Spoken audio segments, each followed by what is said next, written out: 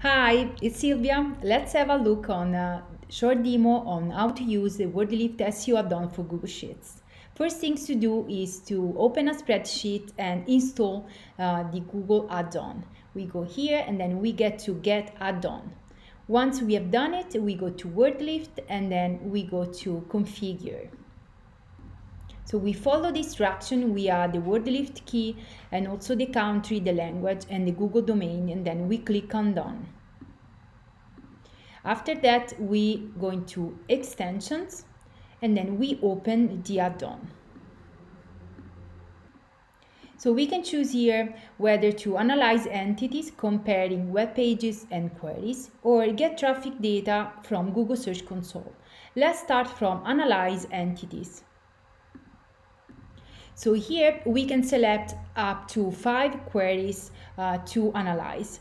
So because we are Italian, we choose to play for fun this analysis where we compare two Italian recipe, carbonara and matriciana, which are two types of pasta sauce. So we select them and then we go to Analyze Entities. Let's have a look on the result in a new spreadsheet. Here we have a knowledge graph, whether it is local or linked data. Here we have the entity column, the confidence level. Here we have an hidden column which shows the entity ID. And then we have the number of occurrences, which is the number of time entities is mentioned in the content. And then we have the search positions. As we can see here, there are a few entities the recipes have in common, for example, pasta, sauce, rum, black pepper. What they do not have in common is eggs, for example, which is an ingredient only present in the carbonara sauce. So with this analysis, basically we can have an overview of the entities related to the queries we want to analyze. Another way to use the add-on is to compare websites. So URLs.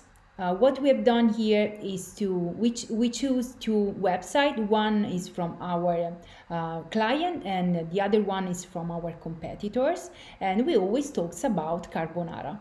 So we select these two websites, and then we go to WordLift and then we go to Analyze.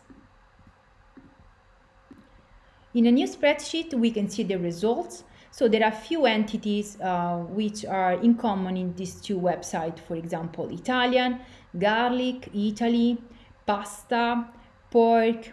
If we scroll down, we can see few entities only present in our website competitors. For example, black pepper, cheese can be interesting, sauce, and also Lazio. So we can decide to select them and to import into our knowledge graph. How? We click on Extensions, WordLift, and then Import.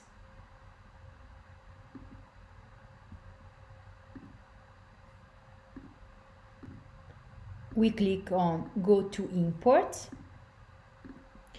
So here I can see the JSON-LD code which I can copy and paste into our website and import my entities.